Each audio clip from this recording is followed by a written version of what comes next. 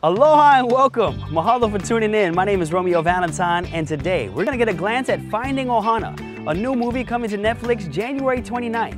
It's about when an Oahu summer takes an exciting turn for two Brooklyn-raised siblings, when a journal leads them to the long-lost treasure and sets them up on an adventure with new friends.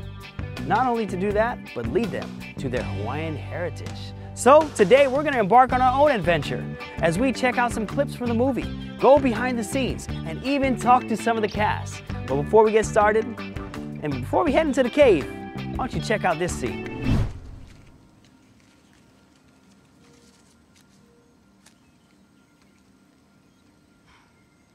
I'm sorry, but I have to enter. I mean no disrespect, and I do this with a clean heart. Mahalo. Oh, is that an offering? Yes, Iowane. Okay. Me? Your turn?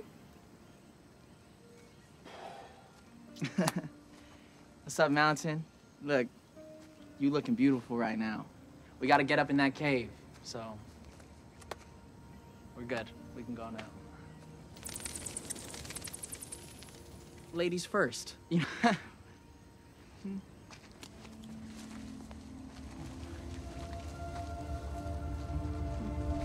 You know, Thailand was the actual location for the cave scenes because in Hawaiian, caves are kapu, which means forbidden.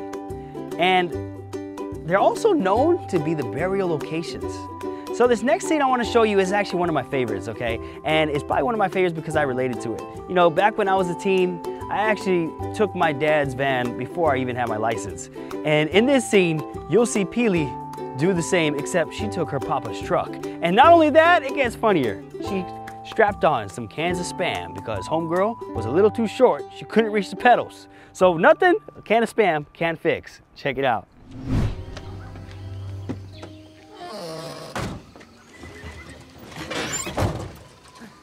These for drive, right? What? I thought you said you knew how to drive. Jim, I know what I'm doing. Hold your tater tots.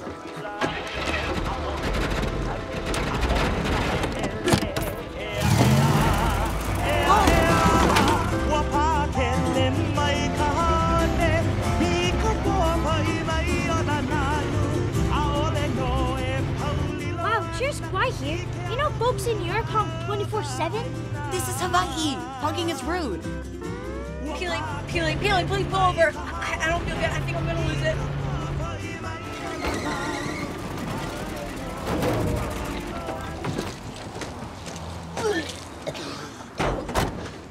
It wasn't that bad. Come on, Barfy. Let's go.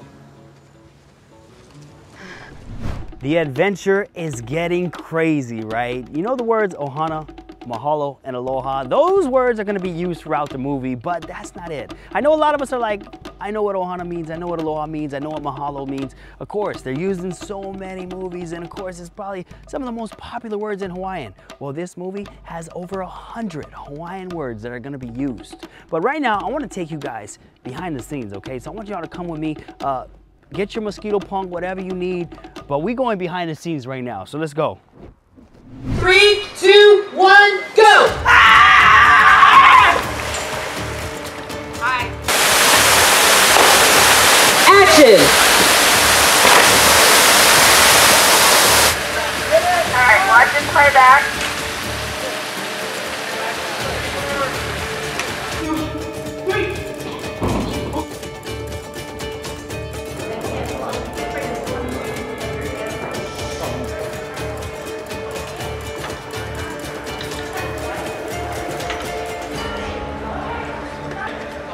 And then while they're there, he can make some micro adjustments. If you love me, love me, love me like to say, darling, tell me.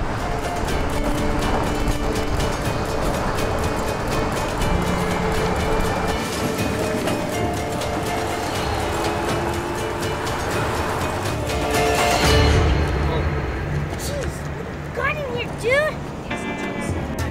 Dad! I hate you!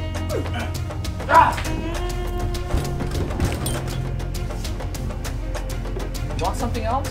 Learn how to cook. Boom! Hey! What is it?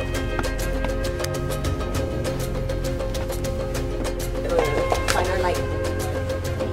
Yes.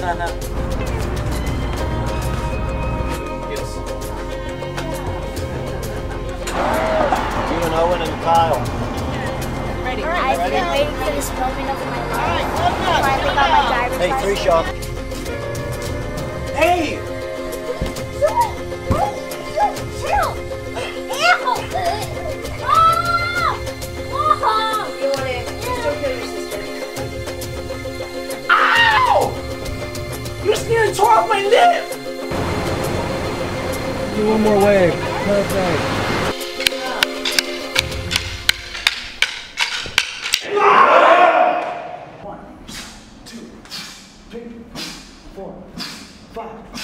Guys, I found my Ohana. My real Ohana. Because you get your father's cocoa, the cocoa of a fallen warrior. Wow. You know, one of the things I always think about is how do actors and actresses get casted in movies? Well, for this movie in particular, Instagram played a huge role. Leslie Wu, who's the casting director, was following both Alex and Kea on Instagram. When she told director Jude Weng, she said, "I think that these two can be a good brother and sister." Jude Weng obviously agreed. So one of the things I thought was so cool about Jude Weng is she took a DNA test, okay? And she found out that she had 20% Polynesian in her. So director Jude Weng, I want to check out some scenes of what it's like to be with her on the set. Check it out. This is the best live show you have seen in a long time. So, Alex, if you have your guitar, Lindsay, we figured you have a solo cup or something from the party. Yeah. Boom, snap, clap, boom, snap, clap, snap, boom, snap, clap, boom, snap, clap, snap, boom, snap, clap, boom, snap, clap, snap, boom, snap, clap, boom, snap, clap, snap. Oh, nice! Snap, clap, boom, snap, clap, snap, boom, snap, clap.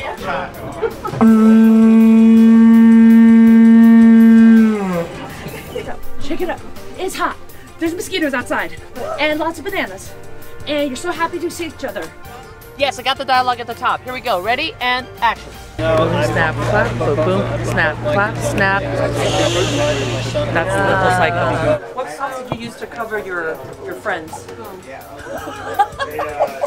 That's hilarious. So we'll do one where you cover with your hands, and we'll do one where you cover with the props. Okay. Yeah, that's great. Thank you so much. Thank you. You're being a great sport. So again, this is purposefully messy. I have no idea what's going to happen, other than if I had a camera generally out here, if you're sort of running circles around him while you're trying to clean up, let's see what that looks like. Wait, we're riding the ATVs again? Bring up the spam. Gotta rub it for good luck. There we go. Rub spam for good luck. I hope you guys been having just as much fun as I have, especially in taking the beautiful view right here on Oahu. One of my most favorite things about this movie is the authenticity. You know, the production team made sure that it was so important to them that this movie was authentic that they even had a Hawaiian consultant, they had a tattoo consultant, a geocaching consultant, and even a night marching consultant on set to make sure that everything was what it needed to be. And also one of the other cool things is that before they filmed each set of the movie, they made sure they had a Hawaiian priest come on to be able to bless the land and ask for permission from the spirits to be able to film on location. I thought that was so cool. So this next clip I want to take us straight into, it dives us into the caves. We're going into the adventure of this movie. So I'm not even going to say much. I know you want to see it, so check it out. Yo, what are you doing, Hana? I'll be right there. Hana's not a big fan of heights. Then how's she gonna cross at that?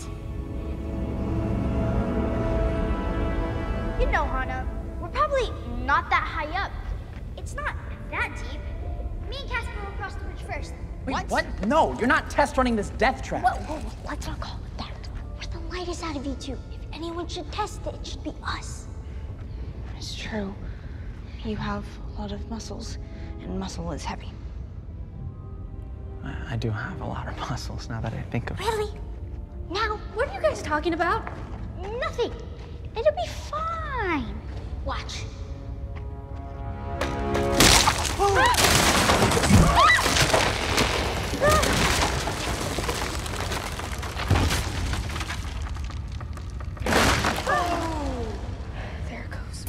this time, I want to go talk story with some of the cast. We're going to check in with Owen Vacarro, who plays Casper. And you may be familiar with him from some of your other favorite movies. You know, I'm so glad that he's in this one, though. You know, this one is special. And for the first time ever, Kea Peahu plays Pili.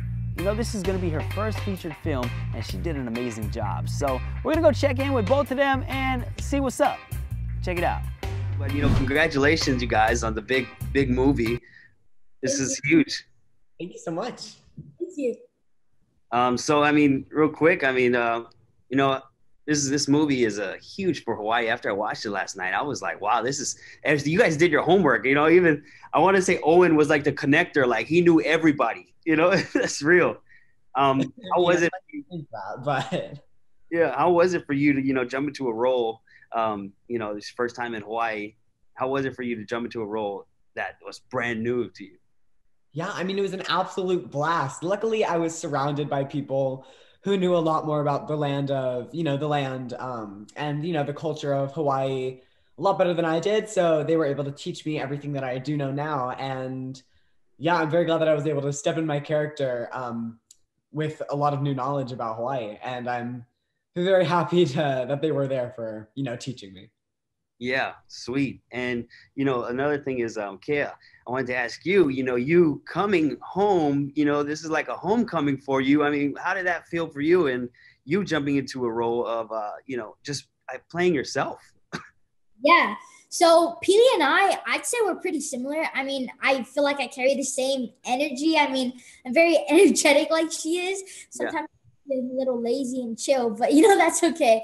But yeah, coming home, it meant a lot to me. I was really excited for it because, you know, I don't really get to come home a lot. So anytime I do get the chance to come home, I'm really grateful for it and I appreciate it a lot. And you know, it's my first ever movie, so going into it, I was super nervous, but everyone made me super comfortable. I felt like I could play this character really well, and I felt like I could be myself on and off set. And I don't know, I feel like the experience couldn't have gone any better. Yeah, because I mean, you obviously been on so many big stages. You're not new to being a performer, because your dancing career is just phenomenal. You went on tour with so many different people, and of course, you won on the big stage, you know, at World of Dance, which is awesome. So I mean, how was it for you to adapt from becoming a dancer, you know, where you really don't say anything, you say everything with your body when you're moving, to actually acting? So dancing and acting are a lot different. With dancing, you kind of commute your way through your body, and you kind of communicate with using your emotions throughout your body and letting the music help you express yourself, versus acting where everything is words and you're physically saying your emotions. So it's two very different things. But I mean, I can't even say which one I love the most. I feel like my love for them is both really high. How was it for you two to work together on this film? Owen, I'll start with you maybe. How was it, you know, working with Kea, and, you know, you guys all had a connection. It was great. Yeah, I mean, working Kea with you was literally so fun. And, you know, the rest of the cast also. But Kea and I, we had, like, every once in a while we'd have a sleepover. We watched so many movies and did a bunch of things all around Hawaii. And Thailand also, because we were also filming in Thailand. So we did all these crazy things there. We went on like an elephant sanctuary like tour, and we got to meet all these cute elephants. We went to a lot of beaches. Yeah, I mean, we really kind of did a lot on that whole island, really. Wow. What about you, Kea? Yeah, I totally agree with Owen. I mean, working with everyone was so fun, but specifically for Owen, I mean, I was really glad, first of all, to have someone my age to, you know, work with. And also, he's really experienced, like, as an actor. And since it was my first movie coming on, it was really cool to be able to look up to someone, especially around my own age, for, you know, some acting tips. That's cool. Well, thank you guys so much. You know, I wish you guys the best of luck. I'll probably be seeing you guys soon. So, you know, God bless, and enjoy you guys' day. Congratulations on the new movie. Thank you so much. It's so great talking to Kea and Owen, and just to see the excitement that they have for this movie coming out, I hope you two at home will be just excited as they are to see it. You know, we're also gonna go check in on some of the other cast. Lindsey Watson, who plays Ohana, is from Maui. Surprisingly, she is from Maui, and her grandmother lived right up the street from where they filmed. Super cool, right? And we're also gonna check in with Aiono, who plays Ioane. who is actually Peely's older brother in the movie. I'm sure you're familiar with Alex because we all seen him doing so many different songs and covers on YouTube with millions and millions of hits. So let's go check in with Lindsey and Alex right now. Hey, what's up, guys? How you guys doing? Yo, what's up, man? How are you? Great. I'm great, man. Excited. You know, I just watched the movie last night and I loved it. Oh, thank you so much. Thank you. And I was surprised. It looked like you guys are in Wahiawa General Hospital at the end.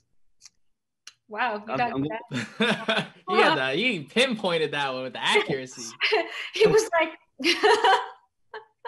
I was curious. My wife was like, "That looks like." I was like, "I think so." And so I was like, "I'm gonna ask. Is that why you want to?" Honestly, I don't even know. I know that it was a haunted, abandoned hospital, and they had to like get people in there to bless it so that it didn't. So we had like good vibes going, good energy, good spirits. But I have no idea what hospital that was, honestly.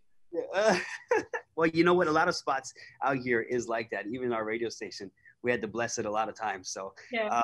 I know exactly what that is, what that's like. And I wanted to ask about these the night marches in the movie because it brought a lot of memories back for me as a childhood. That's what we all taught. I was afraid of night marches, like growing up. You too? Me too. I mean, I don't know if you remember watching that Night Marchers like documentary I watched it from when I was a kid, and it's the one iconic movie I can remember of growing up in Hawaii was that we all watched Night Marchers, and it's like a camera crew that like follows night marches. I didn't know if it was ever real, but it scared the life out of me and it stuck with me for the rest of my life. So yeah, no, it really does. Like the night marches stuff sticks with you. And you know, when Alex was telling the story in the movie, when he was telling Kea the story in the movie, I was like, oh my gosh, I was like, this is like everybody growing up. Yeah. Except there was one thing that there's one thing that people told me growing up, you know, with the night marchers is not only, you know, you can't look at them, you gotta, you know, get down, but they told me you had to get naked. And I want to know if that's a myth or a truth. Listen, we had to keep the movie PG. That's all I gotta say. We had to keep the movie PG. And then I'll let Lindsey cover the rest of it. I'm just saying we had to keep the movie PG. Yes, correct on the PG part. But I will tell you the same thing. Growing up in Hawaii, I've been told the same thing. If you see the torches, you hear the drums, you get down, you get naked, and you don't look at them and you let them pass. Like that's just all it is, you know. Is it real? I don't know, but I mean, I've had lots of friends say stories about night marchers, so I've yet to encounter them myself. I will say that I have not, but I've heard more than enough stories to keep me scared for the rest of my life. Oh yeah, you know, reading the Obake Files, I'm sure it's a book that had a lot of scary stories. That definitely put it there. Yes. Oh my God. It was bringing back all the memories, hearing about all the night marchers and all that stuff. And that was kind of crazy. I was like, yo, this is legit. You guys actually did your homework. Yeah, for sure. Alex, what did you have to do to prepare? I mean, you know, you're coming out of town. You know, Lindsey's from here, from Mount, you know, and Kea's from here as well. I mean, what did you do to prepare to be localized? I mean, I think you hit it on the head. Everybody took really, really good care at making sure the culture was respected, was represented in an authentic way. And so I think for me in preparation for the movie, it was doing just that, making sure that I listen before I go, oh no, I think it should be this way. I think it should be this way. We are so lucky to have native cast, crew, cultural advisors, and the production from Ian Bryce to JJ and everybody, including Jude Weng. The respect for the Hawaiian culture in general was there. And so I think the biggest piece of getting ready for this movie was really respecting the culture and letting the culture show itself instead of trying to be some kind of, you know-it-all cast member. Yeah. No, that was great. Well, you guys did an amazing job in the movie. I loved it. Can't wait for everybody to see it. God bless you guys, man. Enjoy. Congratulations. Yeah, thank you, Romeo. Appreciate you. Can't wait to hear more music too. Let's get it. Mahalo for hanging out with us today, and you know what, it has been so much fun. But I will say this, you know, talking to the cast, checking some behind the scene clips, and even checking out some of the clips from the movie, that was amazing. What else would be amazing is if we had the treasure, and I'll tell you this much, we got some treasure right behind us, the Finding Ohana treasure. They sent us the treasure, and we embarked on our own journey, and we found it. Now let's check out everything that goes inside. They got the Finding Ohana Spam Musubi recipe card, okay? How to make Spam Musubis right inside there. Also the 808 cleanups, you can check that out as well. And a greetings from Hawaii. They got a greeting card from Finding Ohana the movie. The greeting card, of course, you can put your stamp and send them to whoever you like. And the Finding Ohana puzzle. About 100 pieces in here.